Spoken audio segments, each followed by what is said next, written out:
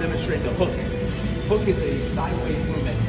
Comes to the side of the head, or the side of the chin, or it comes lower to the abdomen, right?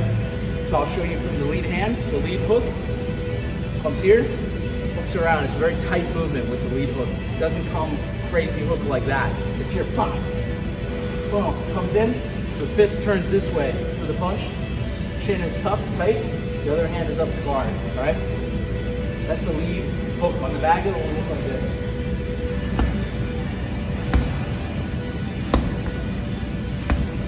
Hitting the side of the bag, rotating through the ball of the foot. So look at my hip.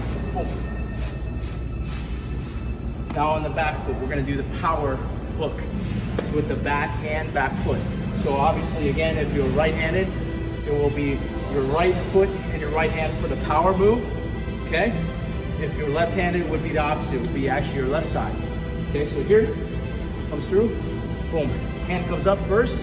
I'll show you in slow motion, and then comes around this way. So it's gonna be a wider arc for the power hook. Okay, this is definitely, could be a knockout shot, right? So here on the back, getting that rotation. A little bit more power we can exert through our power side. We have a little bit more distance in arm. Punch towards the head, or we can punch towards the stomach. There you go. Or we can punch towards the stomach.